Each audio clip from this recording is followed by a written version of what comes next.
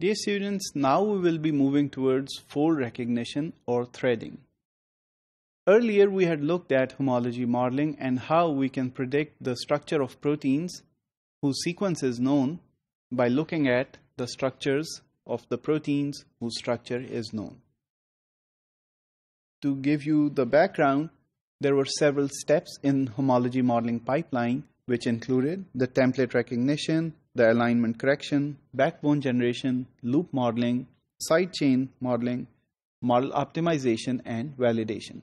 So all of these steps were performed in a sequence, and Modeler is a tool that you can use to perform all of these steps in order towards predicting the structure of a protein if its sequence is known. Now, there can be a case where you have the DNA sequence with you and you translated it to get the amino acid primary sequence, and then this can be done by using mass spectrometry, of course. And then so you have to search for the homologs and construct an alignment. This was the condition that is necessary for homology modeling that we were just discussing. Now, what if homology is low between the sequence that you are trying to find the structure for and the sequences in the database? So that is the question that we are going to address in this module. So you go and get the sequences from the database and then you perform a BLAST. If you had homologs with 3D structure known, then you did homology modeling. So if the structures were not known or not available, then you would not be able to do this. So this is the precise condition in which we go for fold recognition or threading. So in this, what we do is we recognize the motifs, that is the combination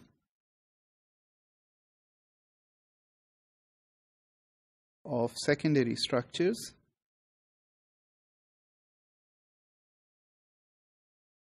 this is a motif, and you search the database of secondary structures. This will help you to perform fold assignment. So we will define fold and discuss it in this module in a little while. So why should we use fold recognition or threading? So if you remember this graph, we had two portions. So one was above this line. So this is the portion where homology modeling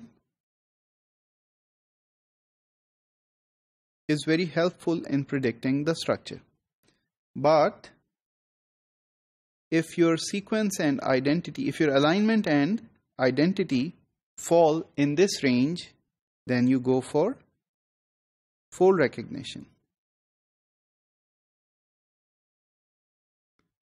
or threading. So earlier we were talking about the red region for homology modeling, and now we are going to talk about this portion. Okay, so let's introduce ourselves to fold. So a fold is simply a combination of secondary structures that exist for proteins. So the secondary structural elements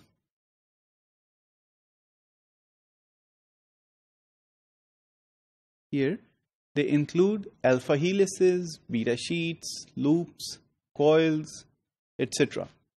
So a fold is simply a combination of these secondary structures which comes about as a unit. So the common folds, for instance, are the 4 helix bundle, which are the most abundant, and the Tim barrel. So you will be surprised to know that there are only about 5,000 stable folds in nature. So if I say that if you look at all the proteins whose structure is known, you will only be able to find 5,000 plus or minus different kinds of folds that are building up those proteins. So it is very useful if we have a database of all of these folds with us, which we can use to check for finding folds in protein sequences whose structure is unknown. So fold recognition then becomes a problem in which we find the best fit of a sequence to a set of candidate folds. So here you have several folds in a database, and here is your sequence. So you try to find how this sequence matches the folds in the database in a proper way. So the sequence the fold which matches this sequence in the best way is selected.